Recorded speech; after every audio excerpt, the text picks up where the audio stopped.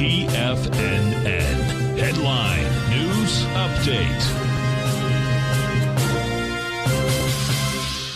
Good afternoon, folks. Steve Rhodes coming to you live from the shores of sunny Delray Beach, Florida. This is your 1 p.m. update, and currently have a slightly mixed bag out here. That mix coming from the Dow, which is up 16 points. Otherwise, all the other U.S. indices trading to the downside. The S&P up 32 points at 0.7%, 1 6/10 for the NASDAQ 100, 233. Russell is off 0.8, 16 points. Semis are down nearly 2% or 59 points. Trend is up 47 points. You've got gold down $9. Silver's off 37 cents. Light sweet crude is up $1.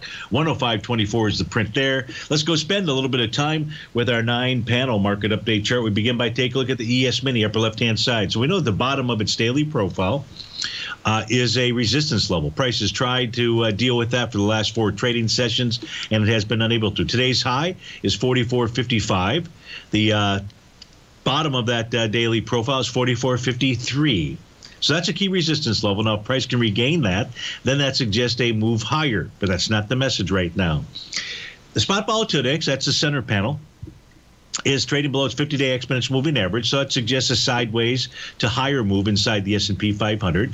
The NQ also struggling at the bottom of its daily profile. That's at the 1412 level, and today's high was looking at today. Yeah, today. Oh, I'm sorry. The 14,802. Stevie's got to get it straight out here. That's the center that is trading into it, the 14,276 level. Nonetheless, price is I'm not sure where we're going to go with the NQ. I know where we're going to go with that. We're going to take a look at that during the Trader's Edge show. With regard to the U.S. dollar index, yesterday generated a bearish signal, which was a Rhodes momentum indicator top.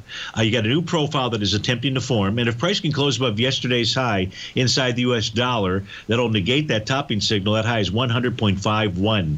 Gold pulls back, tests it's above the top of its daily profile, been above that for 4 days. That is suggesting a move up to 2022. Silver, even though it's pulling back, it's above the top of its daily profiles. It's suggesting a move to 26.95. Light sweet crude closed above the top of its daily profile yesterday, trading above it again today. That suggests higher price for light sweet crude.